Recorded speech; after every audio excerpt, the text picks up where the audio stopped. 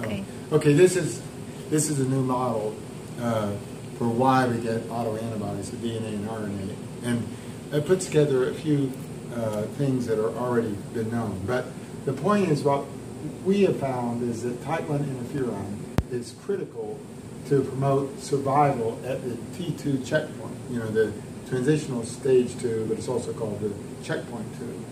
And that's an early stage of development of B cells. And then how does that work? Well, we knew for a long time that one thing type 1 interferon does on B cells, and now we showed it even on T2 specifically, Jenny showed it, on T2 specifically, is it, well, T2 in some of the transitional stages, but they're very sensitive to this. In MZPs, marginal zone precursors, which might be a transitional stage. So that stage of B cells, we already showed one thing with type 1 interferon upregulates CD86, which is a co-signatory molecule for class 2 processed antigens, and it upregulates CD69, which causes the B cells to leave the marginal zone and go into the follicle. So between upregulating the co-signatory molecules and maybe class 2 and bringing them into the follicle, they're in a position to stimulate the T cells.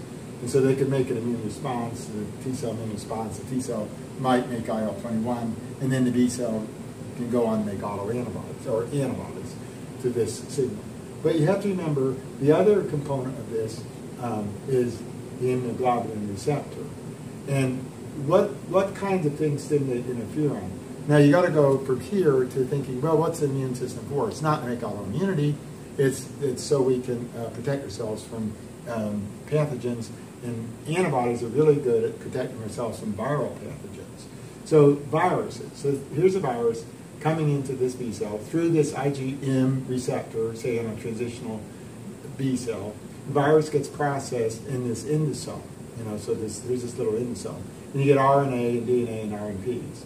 But here's the critical thing.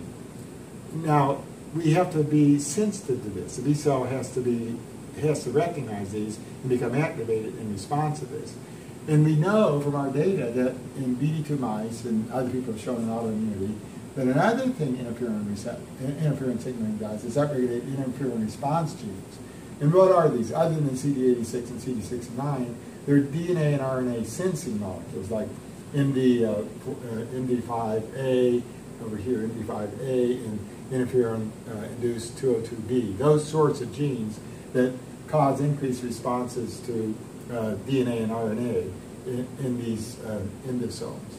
So if they have increased responses to these, then they can signal, and we have to figure out what that signaling is, but maybe in any event you get increased signaling, and then the antigens become available to be processed through class 2, and then you get a nice virus response. Now here's the interesting thing. The interesting sort of concept is when we took a VXT2 mouse and depleted their B cells and watched them repopulate, preliminary data, the repopulation doesn't get past the T2 stage. So by blocking interferon, you actually block selection of B cells. So what this might mean is, and that's a normal, we don't have a virus infection all the time. So even normally, we cannot get past the T2 stage very easily unless we have type 1 interferon.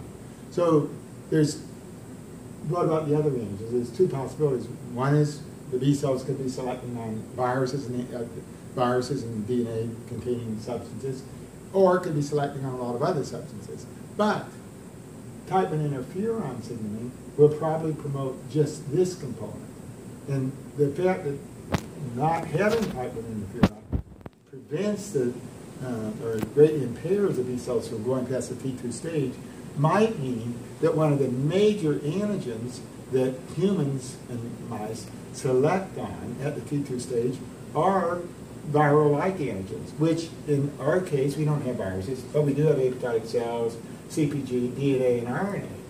So the overall concept is we have an entire immune repertoire highly geared towards DNA and RNA and highly capable of making antibodies to DNA and RNP and Rho and LAW and those kinds of things, the same kinds of things you see in lupus.